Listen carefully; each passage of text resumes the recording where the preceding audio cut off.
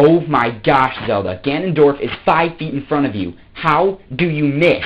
Clyde, you're never gonna believe it. Hang on, man. I'm about to beat Wind Waker. You've done that like 8 times. That can wait. Fine. What? I just found a Pokemon. Brock, quit being stupid. I'm not kidding. Look. That's just a rock. One may certainly think so, but it's actually an unknown rock-type Pokemon. That thing wouldn't even fit in a Pokeball. If you can fit Snorlax in a Pokeball, you can definitely fit this in one. Plus, how do you think I caught him? Well, he fits like 75% of the time. Brock, that doesn't even make any sense. You're just jealous that you don't have a Pokemon. Sure I do. See? It's a flying type. That's just a balloon. And that's just a rock.